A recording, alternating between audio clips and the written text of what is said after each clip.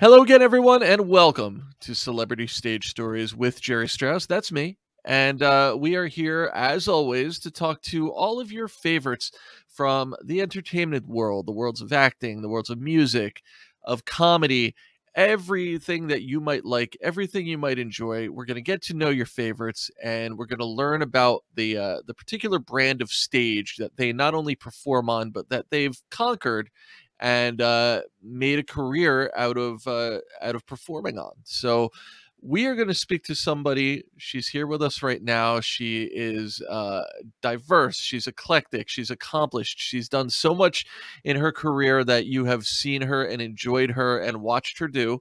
And we're lucky to have her here. Darlene Vogel, welcome. Thanks for joining us. Thanks for having me, Jerry. Well, Pleasure to be here. I'm so glad you are. And this is, you're the epitome of the kind of guest that we love on this show, because you've been, as Johnny Cash says, you've been everywhere, man, and you've done so many different cool things, things that we like to geek out on this show. So we get to kind of follow you, and we're gonna do a little journey through your career here and talk about the things that you've experienced. But the first thing I want to ask you, I'm always fascinated by people who find their way to acting, as you have, after it's funny, either a career working in modeling or in stand-up comedy, which seems very weird, but both of them have that commonality of a lot of success stories going into acting from those worlds. Um, how did you first come to the world of modeling, and then when did the transition happen for you? I was at school at FIT, Fashion Institute of Technology in New York, and I couldn't afford to stay on. So one of the guys on the floor was like, well, I know a modeling agent. You want to try that? And I was like, sure, I need money. So I got into a modeling agency, and I was doing trade shows and showroom modeling, fit modeling. And then from there, I went up to doing catalog work. And then from there, I went with a small agency called Elite Petite. I wasn't petite, but I was 5'7". But I went there because they had a great commercial division. And I knew that's what I really wanted to do, was commercials. And modeling was just kind of like a little stepping stone for it. And as soon as I got into that agent, I started booking commercials right and left. The Milk Does a Body Good campaign was my first national, and I just went up from there. Wow. Yeah.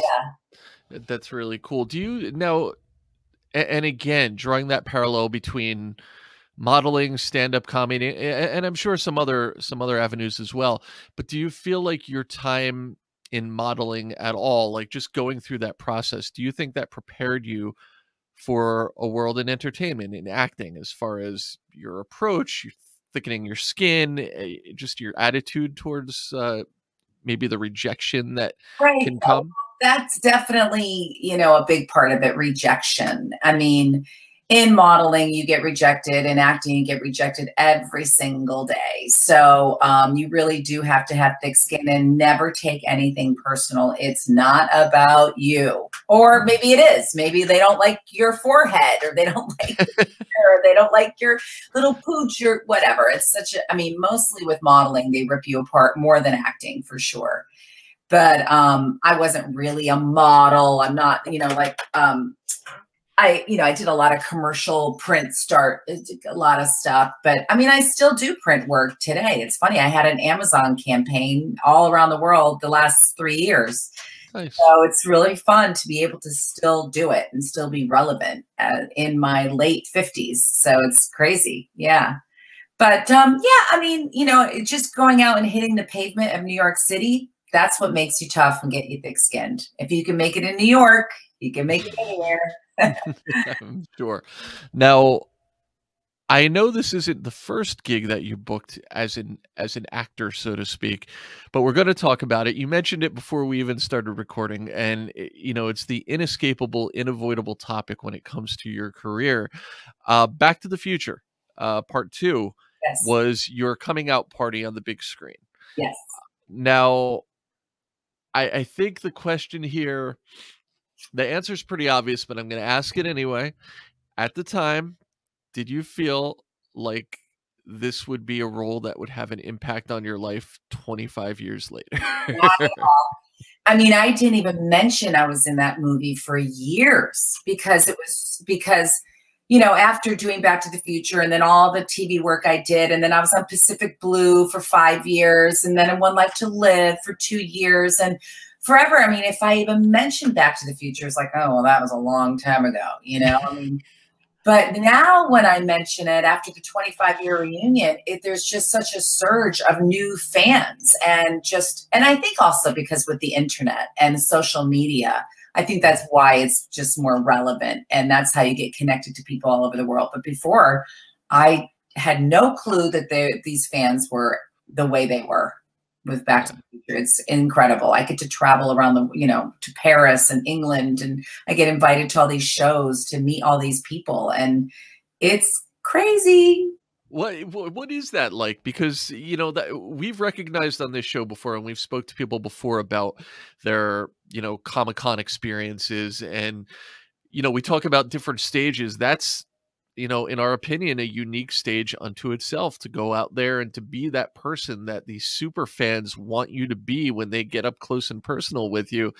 How do you feel about that? I mean, is it something that you enjoy on a regular basis, or something you have to kind of build yourself up to? Or I mean, when you do these shows, it's like, it just blows my mind that people fly in just to meet you and get your signature. And I'm like, what are you really going to do with all this stuff? I mean, I don't have that opinion about any actor. I could care less about getting anyone's autograph or anything. Right. But they do. And the bottom line is, if it wasn't for them, we wouldn't have a career. Right. The fans are what make you. So if it wasn't for them, you're done. So I appreciate it, and I love it. And they're all very, just very giving people, and just so appreciative, and makes, when they say you really made my childhood, I'm like, oh my gosh, at least you appreciate me, unlike my children do. You're here. Do you feel like you have, and I know that you've been involved, you mentioned Pacific Blue, which is a show that you were involved with and starred in for years. But just because of the power of this movie, do you feel like you have a bond with others who also were on set with you, that you directly work with, or just generally who are attached to Back to the Future too? Oh yeah, I mean, I got to see Jason Scott Lee at the 25-year reunion. We hadn't seen each other since the premiere. And Ricky Dean Logan, I talked to. I just had lunch with him the other day. And Michael Sheffe, who was the designer of the DeLorean, and Harry Waters and Don Fullilove. It's and I just saw Michael in New York City a couple of years ago, right before COVID, and I hadn't seen him since the movie. And I ran up to him to say hello because it was just. Yeah, it was a family when we were shooting it. I was on set for 2 months. It was supposed to be a 2-week gig. And every week they're like, you're coming back. You're coming back. Because the cafe took a month, and the flying of the hoverboards took a month. That Tundra camera, that was a new thing, the split, camera. So that took a long time to light. So I was very thankful. And I still get residuals from Back to the Future, like good ones. Good for you. Always on. Yeah. Okay. Now, obviously your career is so much more than this movie. So, we got to hit some of these really cool things that you've done. Now Pacific Blue, let's talk about that a little, because that was a show, it was on the USA Network, right? Yes. And that was one of those just ever-present shows for a number of years. I remember, USA, and I think the youngins may not have the perspective in understanding how big those few networks that gave us original cable programming, how big they were back in the 90s and even back to the 80s, because there wasn't streaming services and there wasn't a million different channels. So these shows that they weren't the top shows on TV, but the ratings they pulled were significant, and that was somewhat of a global hit as well, right? Yes, it's still huge in Norway. I mean, They run it every summer, and I have so many Norwegian fans. And I was in Australia and get recognized by Norwegian people. I was in France and I got recognized by kids from South Africa and Spain. And it's still pretty big overseas. Here, not so big. But I mean, that was the original programming of USA. It was us, La Femme Nikita, and Silk Stockings. And if we got a 2 rating, that was big, you know. But it was a little bit of a niche show. You know, you didn't have anything like that. It was mindless entertainment. It was so fun to do. But, you know, Europeans, you know, overseas, they love Santa Monica Beach and Venice and California. They love watching that kind of stuff. Yeah. So, yeah, I just did another signing for Pacific Blue fans. And yeah, that was such a great experience. I loved being on that show. It was so fun. I mean, for those of you out there who are not necessarily familiar with Pacific Blue, but maybe familiar with a show like Baywatch, very much, I would say, kind of the same appeal, right? We're giving the same kind of vibe and the same atmosphere, the beach, and it becomes this thing that the rest of the world just like loves and almost envies that they could be. They just love that scene. And yeah, we got to ride our bikes, you know, every day on the beach, and you know, and even when I see the Santa Monica police officer, I'm like, yeah, I was a bike cop, you know, yeah. And yeah, I mean, street cred. Yeah, it was such a great, and we had a lot of guest stars on our show that are either big today or were big in the 80s, like the sitcoms and things like that. So we had guests from the Brady Bunch and Eric Estrada, and I mean, all these names. And Leslie Bibb, that was her first gig for a guest star. You know, she's gotten big now. I mean, when I look back on some of the episodes, because it does air like on Tubi.tv, and there's other streaming platforms. And right now, actually, they are transforming the old shows into more of a high def format, so it doesn't look so bad when you see it on TV. But you see all these actors and go, oh my God, that's so-and-so, that's so-and-so, that's so-and-so. You know, it's funny. Is there anybody in particular that you remember being excited showing up at the set from back then that you had already known and were a fan of? I think, well, I think it was like Cindy Brady, because I was such a fan of the Brady Bunch. You know, she was on there. It's hard for me to even remember half of them. You know, Eric Estrada, and I know Paula, my castmate, she would remember everybody because she has watched the show so many times. I actually don't watch it anymore, so I don't remember much of it.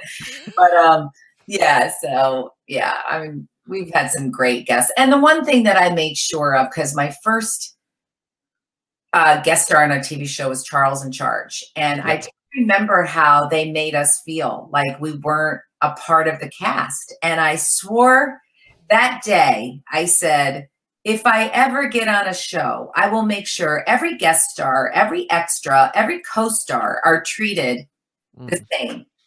And we had that on Pacific Blue. Anyone that came on, the background, the stand-ins, everybody was treated with respect, and we were not higher than them. And that's why everyone loved working on Pacific Blue. That's really great, and a great segue. I was going to actually ask you about Charles in Charge next. It's another show that definitely a guilty pleasure for people, you know, of my age, or maybe just myself. I'm not going to speak for everybody, but I liked it.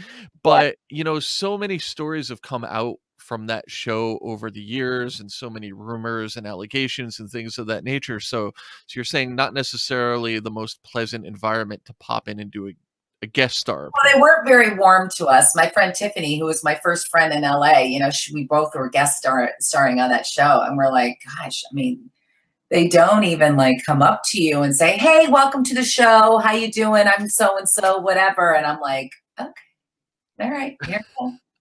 You know, it was my first sitcom to guest star on. And, you know, Scott Baio was annoying. That's all I'll say. That's all I'll say. But yeah. Okay. Yeah. Well, yeah. And you know, just to get sort of the picture of what that show was like back then, was that filmed in front of a studio audience? Yes. Yeah. So was that your first experience performing in front of an audience in general? Yeah, exactly. Yeah, it was. Well, Yeah, what we because I had only done like a co-star on The Equalizer, and that wasn't an audience. So that was my first audience. And I was like, this is fun because yeah. I never really liked stage. I was never a theater person. And because I would just get, if I have to say this line one more time, one more night, I think I would just, no, I love a sitcom work. That was like my favorite thing to do. I love the live audience and waiting for the laugh. And yeah, I love doing sitcoms. But as you get older, you don't get sitcoms as much. You get the crying mother on Lifetime movies. Your daughter's dying, dead, or missing, or in trouble. That's all you get. Well, listen, you did some great sitcom work here. Besides Charles in Charge, another classic that people don't think about anymore as much as they should was Coach. You popped on Coach, Oh which yeah, was yeah, that was a fun role, and they were all awesome. I loved working on Coach. Yeah, yeah, play a little ditzy character is really fun. Yeah, nice. And Boy Meets World was another yes, one that we that mentioned. You was did a a great crew and cast to work for. I worked on that a few times. Played a teacher and the love interest to the other teacher, and the kids were so great. I mean, Fred Savage and Ben Savage, they were always there together, and they were fun kids to work with. For sure. Yeah, I remember that was where I learned that you can eat a piece of Trident gum with the paper on it. Well, look, you can just put it in your mouth and it dissolves in your mouth. I go, oh, okay, that's good. Is that true? Yeah, that's where I learned it on the set of Boy Meets World. Yeah. Is that officially recommended by the company? Like, is that okay? Yeah, I don't know, but they taught me that. Yeah. Well, Yeah. okay. Education. Now Boy Meets World, you were, as you said, you were on it for 4 episodes, according to my research, and you played a character who was the love interest of Jonathan Turner, who was the Mr. Turner, the English teacher, I believe, if I remember. He was the guy who was the mentor to I'm forgetting all the characters' names. Yeah. So yeah. Yes.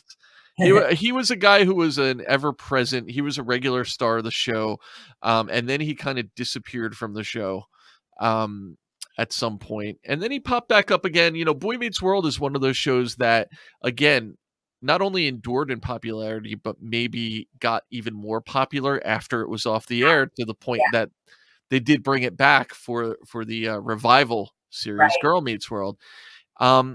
But going back to that time, was there any thought that your character could last even longer? Because that relationship with Mr. Turner was something that kind of, they introduced it and then they kind of ended it, but it seems like it could have gone in a different direction. Was there any? Yeah, as far as I remember, I don't even think I was supposed to be on it for 4 episodes. I think they just kept asking me back, so I don't remember it being recurring. But yeah, I guess, they liked the little storyline, but I think I don't know why I was even, it was over. I have no idea. I was like, okay, bye. I mean, I don't even ask those questions. So I was like, okay, it was fun. See ya. On to the next, That's really, and writers I've worked with before. I mean, not before, after that as well. Okay. But, going back to your attitude about your career and maybe the way you came in and the mindset that you had, that doesn't seem like a super common thing, to not sweat, see you later, on to the next thing, not really worrying about why this came to an end. Or I feel like that's kind of a really rare beneficial quality that you had in dealing with. What's funny, I just never knew what I was doing. I fell into this and I'm like, I don't even know how I'm still getting work. Because I just did it. I went on auditions. I really didn't take many acting classes, and I learned being on set and what to do and to hit your mark and say your line and wait for the beat. And I just didn't know whether to ask and how to network and how to do any of that kind of stuff.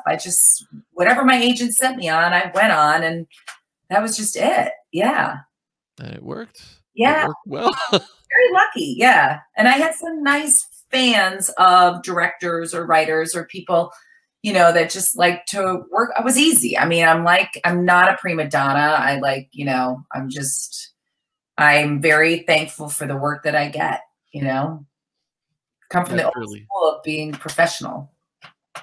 That's really great. A big one we skipped, of course. We have to hit this. This is really probably going to be the show that people are most curious about. Another show that is experiencing a resurgence in popularity all over again is Full House, and you were a part of Full House for just a couple of episodes, but it's the kind of show where even a couple of episodes makes you kind of immortal. So Yeah, I know that was a funny audition because Jeff Franklin, the executive producer of the show, was actually my neighbor, and oh, he brought me in, and I didn't think I was going to get this role. I don't look like Bob Saget's sister. I mean, I maybe look like Dave Coullier's sister, you know, but I did not look like Bob's. I go, there's no way I'm going to get this role. I walked in, I just kind of said the lines, and he was like, that was a really good audition, Darlene. I'm like, yeah, thanks. He's like, no, really, it was. I go, okay, all right, thanks, bye. And I walked out the room, not expecting it, getting that. And then when I found out I got it, and then I was working with a monkey, I was so excited, you know, because I love animals. And then when they say, oh my God, Darlene, be careful, because a monkey can rip your face off. And I'm like, oh, geez, I didn't know that. But yeah, they were a really, really welcoming cast. And it was around Christmas time, and they gave you a honey baked ham and, you know, all this stuff. But yeah, that was it. 2 episodes. That was it.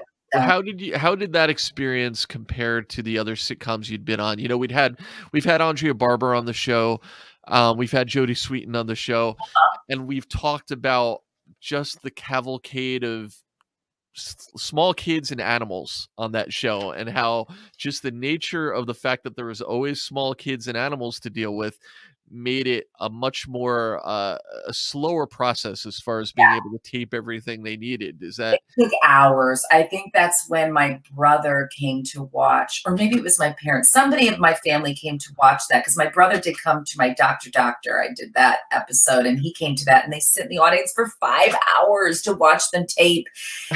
Yeah, and I was just like, I felt so bad that you sit in the audience for that long. But I remember, you know, the Olsen twins were so young that, you know, they had someone off stage say their lines, and then they make wait a beat, and then they just repeat it, you know, and you're just like, that's, you know, it just takes so long, you know, it does.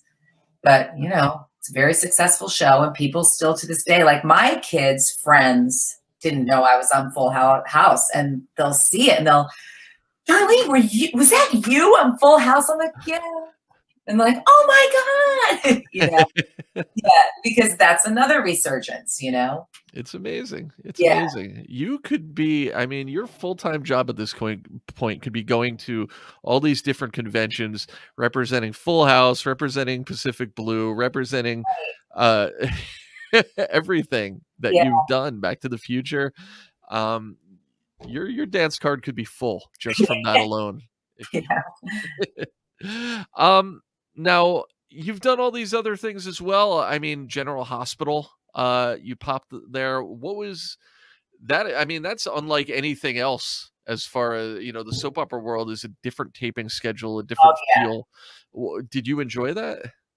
Well, I did One Life to Live for 1.5 years before General Hospital. And and I did One Life to Live after Pacific Blue. So it was a completely different thing. And I had done like little parts on soap operas when I was first starting out. But to be a regular on a soap opera, I have a whole new respect for those actors, because it is grueling. It's like 30 pages a day of dialogue, or sometimes you do 3 shows in a day and you have to learn 70 pages, you know, and I was crying to the producer every 3 weeks saying, get me off the show. I can't take it. I couldn't handle it. And I ended up staying on for 1.5 years, but then the fans hated me with Bo Buchanan because I was too young for him and blah, blah, blah. And the fans have a lot to say when it comes to casting on that show. And I was fine with it. I was like, thank you. It's been fun. I got to meet great friends. See, I'm going back to California. And then General Hospital was the same producer, and she just hired me on for a couple of small roles. I mean, you know, day roles or something. But yeah, it's always fun. Now that I know it and I know how to do it, you know, it's easier. But it's stressful because you have to do everything in one take, and you do not want to mess up at all. Otherwise, the crew is like, you know, when people mess up because it's a long day. Sure. Yeah, Pressure. pressure of that. But another skin thickening experience for you, I guess, right? Exactly. Yeah, I can say I've done all these, steps in my career of like, the modeling with the trade shows and the fit modeling and just standing there while they're, putting clothes on me, and all the way up to like doing a blockbuster movie to like low budget movies, it's just, and I'm thankful for that. It's you learn along the way for sure. Yeah. What you want to do and what you don't want to do. Yeah, absolutely. And you've been entertaining us all along the way the whole time. So thank you. Thank you so much for everything that you have done. What's coming up? What's next? What do you still do, or what do you want to Now, do? I mean, basically, I have a few commercials that are running right now. My big one is this Eliquis commercial where you see me, I'm lassoing and I get this on this thing. Yeah, it's all pharmaceutical. I do so many pharmaceutical commercials. It's hilarious. I mean, I don't know but they must like me. I don't know. But, and as far as acting, I have not been on a acting stage, I think, since my last Lifetime movie. And, or maybe another movie. I have like 3 movies that are airing right now that I didn't even watch. And I just recently watched them because I was making my new reel. And even my mom and my friends were like, I never saw any of these. I go, either did I. I just watched them because I was making my reel.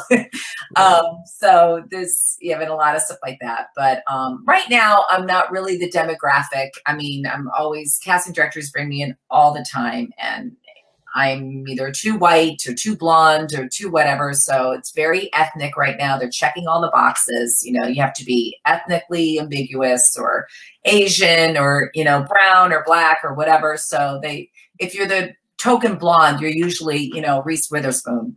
Right.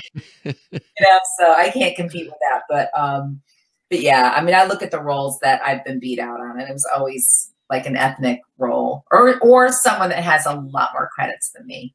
Well, look, I mean, and the other thing to remember is we're still coming out of a pandemic, so production on things is still kind of getting up to speed. And we are taping our auditions in our rooms. I mean, it's so hard to get the feeling, just to put it across, when you're not in a room and auditioning in front of people, that same energy is missing. I'm in my last week, I had to audition for one of the new Gotham shows, and I had an English accent and the whole thing. I'm in this back house that I tape in, and the airplanes are going over, the dogs are barking, and the trucks are going by, and it was taking me hours to do this, or I would mess up, and I was like, I can't wait to go back in person and audition because it's just so much work, Yeah. I don't think I have a chance in hell getting this role because I was like, I wanted to give 110% because, it's shooting in Canada. So most likely they're going to get somebody with dual citizenship or a Canadian, or a British person because it's a woman that speaks in an authentic British accent, which I can do. My agent was like, wow, you are 97%. There's a couple little tweaks, but I go, but I've worked with the director 5 times. So I wanted to do a really good job. And that's the way I am anyway. If I'm going to go half-assed at it, why do it at all? So that's why I just wanted the perfect audition, So I sent it out, and it's out in the ethers, and wherever the chips may fall, they fall, And that's the attitude that got you to the dance, right? I mean, think about everything we've talked about. Just not worrying, not sweating it. That's gotten you some of the most amazing roles that people remember you for. Stop worrying about it. You're going to be fine. Right. Yeah. And you have to know, like every actor has to know, it's out of their hands. Yes. You give your audition, then move on. It's out of your hands. On the same token, though, let's finish off with this because I think this is equally important. And I feel like a lot of people are gravitating towards this thought as well, the idea of manifesting what you want into the ether, into the world. So let's look at it this way. Forget about everything that you've been auditioning for in the past few weeks, few months. What is like a goal? What is a dream job that you would love to have an opportunity to tackle over the next year or so? Something you've never done before. Yeah, I would love to play a role like Darlene on Ozark, like that white trash, just kick butt. You know, I love those roles, and I look at her, and I look at Ruth, the woman that plays Ruth. What's her name? That actress that's so amazing.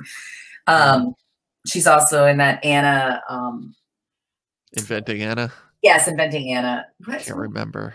Anyway, I know she's so good, but I don't like her in the Inventing Anna, but she's so good in Ozark, and she was amazing in Dirty John as well.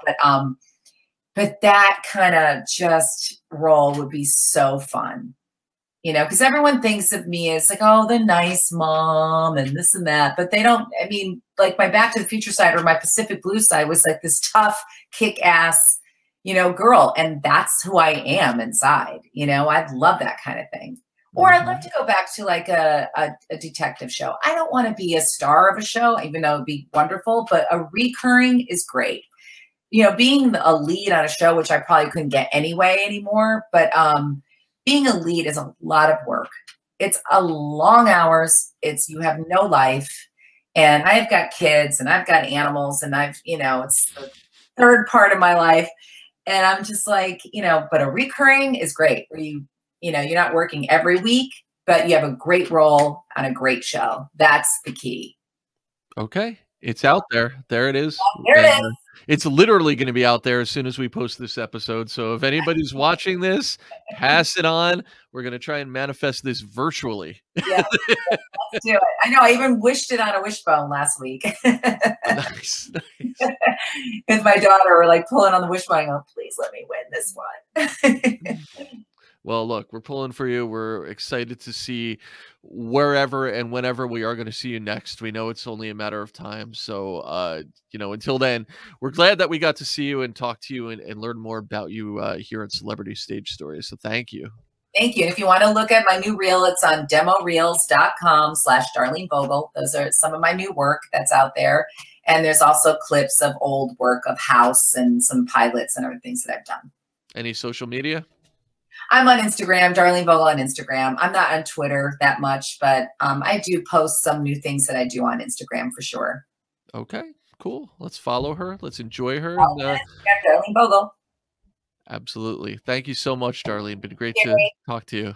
My pleasure. All right. And thank you guys for checking us out once again this time here, Celebrity Stage Stories. Don't forget, subscribe on YouTube. Of course, we are at youtube.com/Jerry Strauss, or of course on Apple or any of your favorite podcast platforms. Till next time, we'll see y'all later. Thanks again, Darlene. Thank you.